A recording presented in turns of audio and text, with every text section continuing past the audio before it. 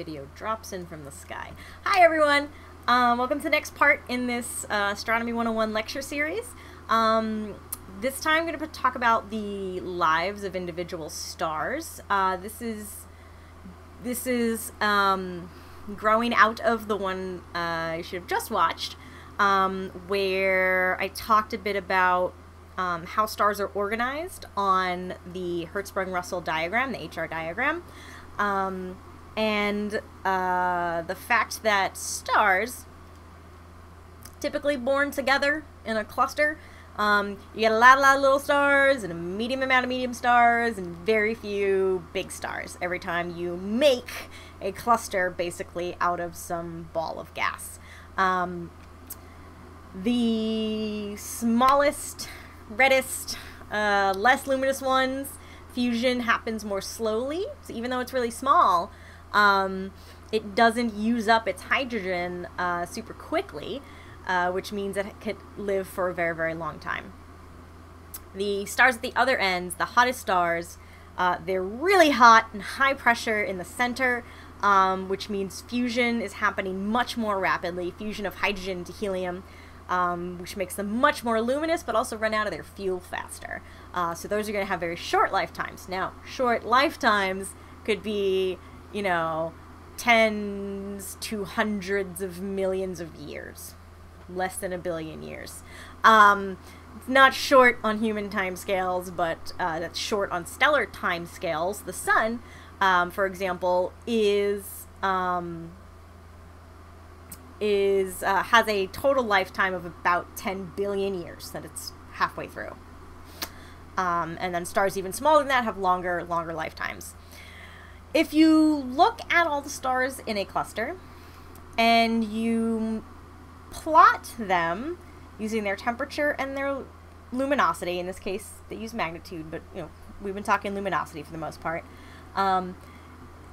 you'll notice it doesn't have the whole stripe from the bottom right to the top left. It peels off or turns off at a certain point, and where it does so means that this, you know, the star right above this just died. The star on the end here is about to die. And that gives us a sense of the cluster's age, because the cluster has big stars and little stars. The big stars die first, so they're the first ones to disappear from this plot, and the really less luminous, smaller ones are going to stick around a lot longer. So in this example, the yellow cluster is younger than the teal cluster. Something that's very important to keep in mind: the mass of a star tells us its lifetime. That's how long it's going to live overall. It does not tell us anything about the current age of that star. So, for example, if you talk about the lifetime of a human, say that, you know, it's 85 years or something like that at average, that doesn't mean everyone you see is 85 years old. It means everyone has the ability to be 85 years old. Same thing with these stars. These stars down here are the same age as all these other stars, but they have the ability to live for a much longer time. Okay, so that's happening.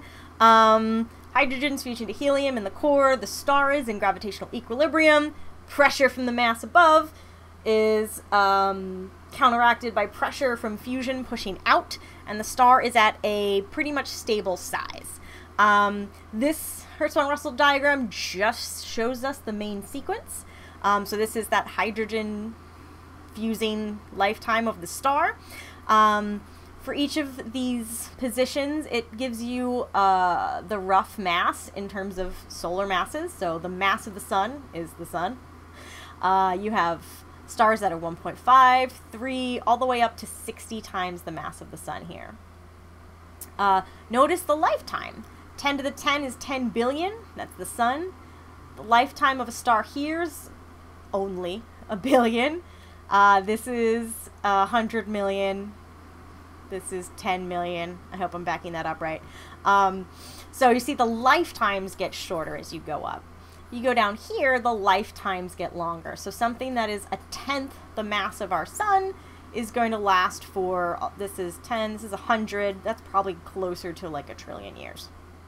So that's how long such a star spends fusing hydrogen. We say it's on the main sequence. We're going to put a little division in here. We're going to put several divisions in here.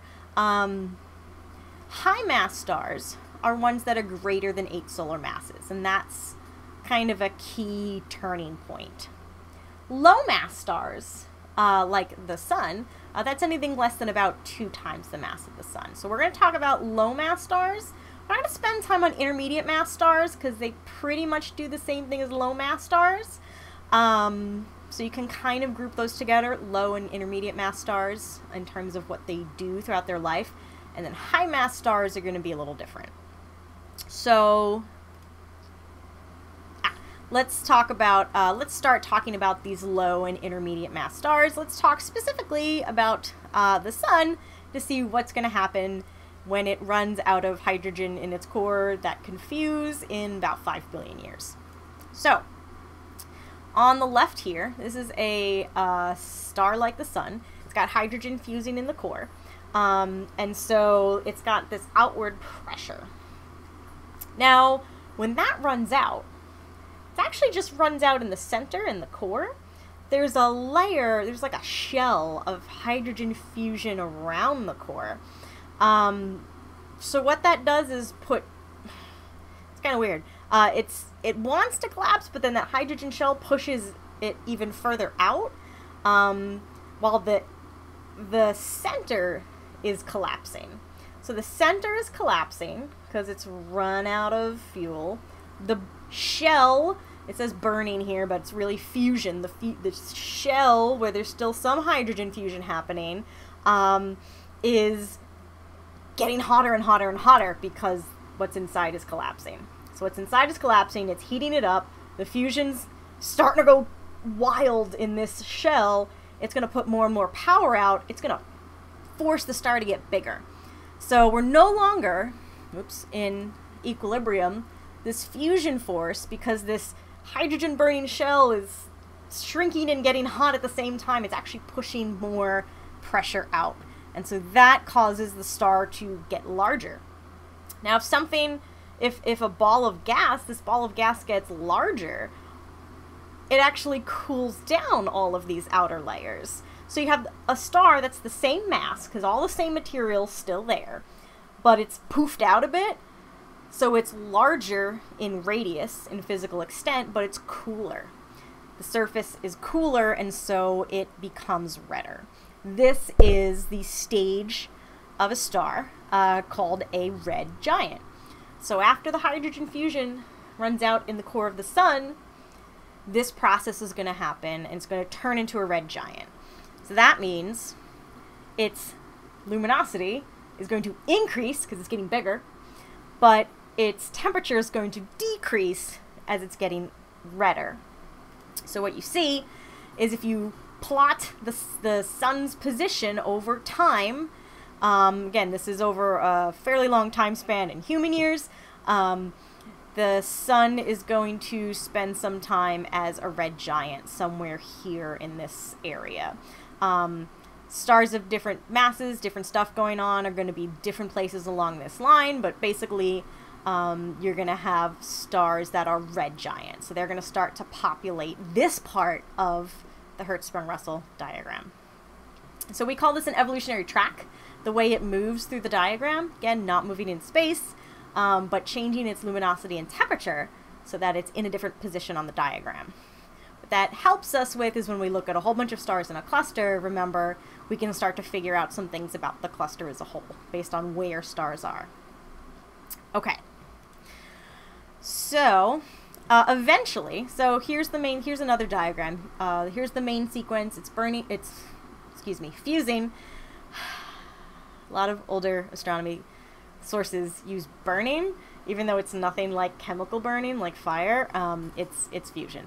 So hydrogen fusion in the core, it's in equilibrium. Not showing the different sizes here, but it's showing you when it's a red giant. The helium that was created from the hydrogen fusion is collapsing. The hydrogen fusing shell is heating up and the star's big. Eventually, that core of helium is going to contract small enough that it'll be hot enough and high pressure enough that you will get helium fusion in the core. So you have helium fusion in the core and you have hydrogen fusion in a shell around it, and it's starting to get a little more complicated. What that does overall is it shrinks the star.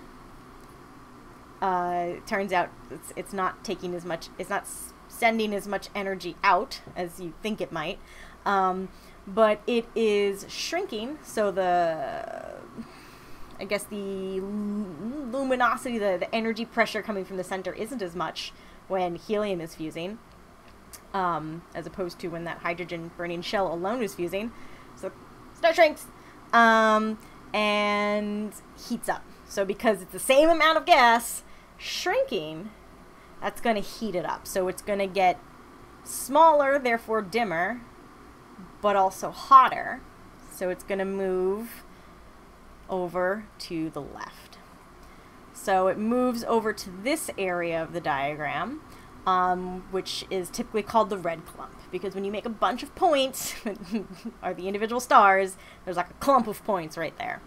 So helium fusion is happening at this part in the star's life, so a star like the sun. So it's going to be here on the diagram.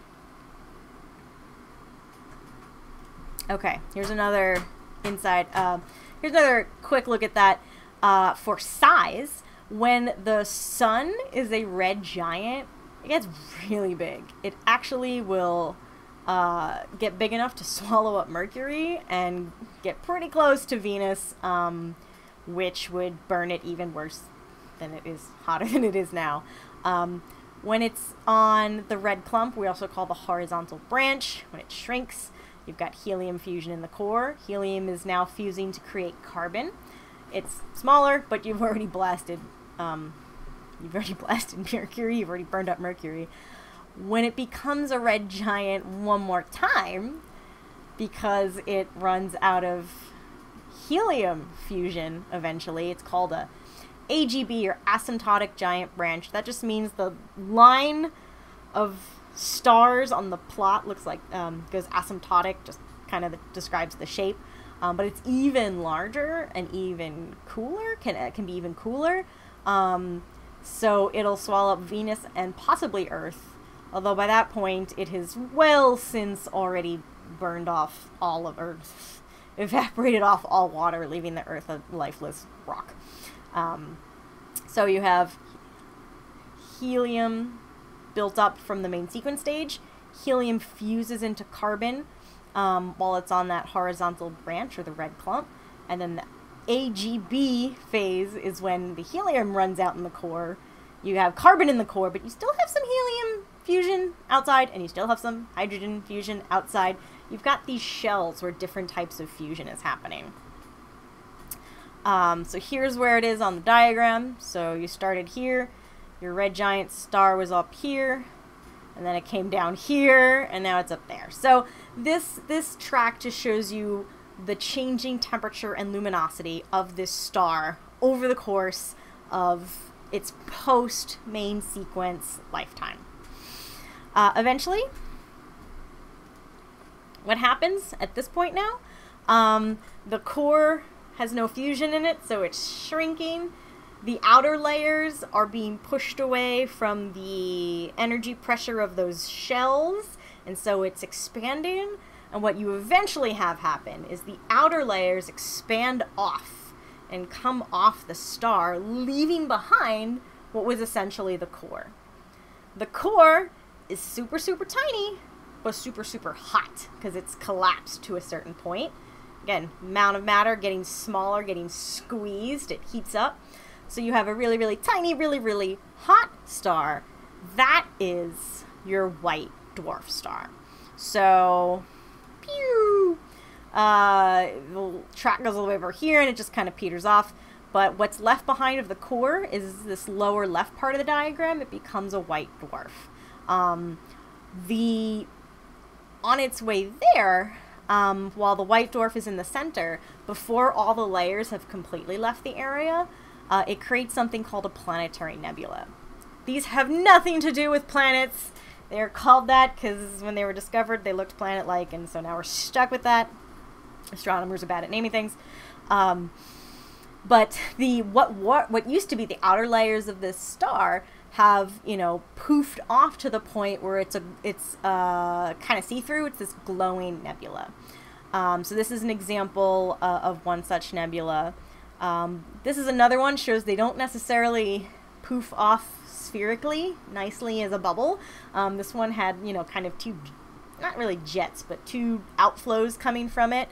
And this is another one here. This one's really kind of faint. So eventually it fades away because the gas gets too spread out. It only lasts about 10,000 years. That's, again, really long for humans, really short for astronomy. Okay, so what's left behind? So this was the size of the sun when it was on the main sequence. This is an A star, say, when it's on the main sequence. What's left behind is this tiny, tiny, tiny, tiny hot thing called a white dwarf. So it's super small, it's super dense. A typical white dwarf, if it has, it's the mass, if what's left behind is the mass of one sun, it's the size of the Earth. So imagine all the mass of the sun squeezed into the size of the Earth. It's a really, really, really dense object. Okay. And at this point, it's not undergoing any fusion. There is a special state of matter that we call electron degeneracy. I don't want to get super into that, but basically, because it's so compressed, it's pushed all the electrons that are orbiting the nucleus of all the atoms, it's pushed them so that they're all in as low a level as they can be. There's no hopping up and down and making spectral lines and doing that stuff. They're all as low as they can be, and that creates a type of pressure that pushes out and keeps it from collapsing forever. So that's your white dwarf. And your white dwarf stars can be about as big as tell me this is right, 1.4 solar masses. After that weird stuff starts happening. Get to that in a bit. Okay, so that is the path of life for a sun-like star. Oh, here it is. Here's the path. So it starts as a nebula. So star-forming region becomes a star. It goes through, this is simplified. It only shows one red giant stage. It kind of went through two. And then goes to a planetary nebula and a white dwarf. So that's a really short summary for a low or intermediate mass star. Okay, so now let's look at the bottom of this diagram. It's going to tell us what happens to a massive star, a star that is greater than 8 solar masses, 8 times the mass of the sun when it's on the main sequence. So that's going to be a hot, whitish, bluish star. It's also going to go through giant phases, super giant usually, and then it's going to explode. And we'll get to that in a second. So, what happens when you have a massive star? In fact, what happens when you have any star that's larger than a certain size? We stopped, let me back up. For a sun-like star, we stopped with carbon in the center. If a star is large enough, that collapsing carbon can get hot and high pressure enough that carbon fusion starts to happen. Let's get back to this. So you can have carbon fusion, and that will create oxygen. So notice you're making bigger and bigger, more and more complex atoms, not to mention atoms that are really, really important for us here on Earth, right? Carbon, hydrogen, oxygen, those are kind of the big three. So you get carbon fusion into oxygen. The whole thing where like it shrinks and gets big happens again. So it kind of can burp, shrink, get bigger. In this case, look at the timeline. The helium fusion to carbon is about 500,000 years. And then that runs out. The carbon to oxygen fusion stage is only 600 years. And then that runs out. And then so oxygen then fuses to make silicon. That only happens for like 6 months. And then silicon fuses to make iron, which is like a day. So these are really ridiculously short time scales. So these stars are changing rapidly over this time. So if it's changing rapidly over this time, it's not staying at that particular temperature or luminosity for very long. So when you look at a whole group of stars, there's not going to be many of those stars there at any one point. So that part of the HR diagram isn't going to have a lot of dots. There's only going to be a few of these sitting around. So these are usually, your supergiants. So you've got these different stages of fusion, all the way up to the point where you have iron in the core. And then something funky happens. If you try to fuse iron together, instead of giving off energy, it takes energy from its surroundings. So instead of the energy pressure pushing out, it starts pulling the energy from around it, making it collapse on itself even faster. So what you have so here's the model of the core of that star, and the inside, that part that's trying to fuse iron is going to collapse rapidly and then rebound, which will force the whole star to explode in something called a supernova. So a supernova is a really, really bright event. A single star going supernova, the brightness of that explosion could equal the brightness of the entire galaxy that it's in. Can you not?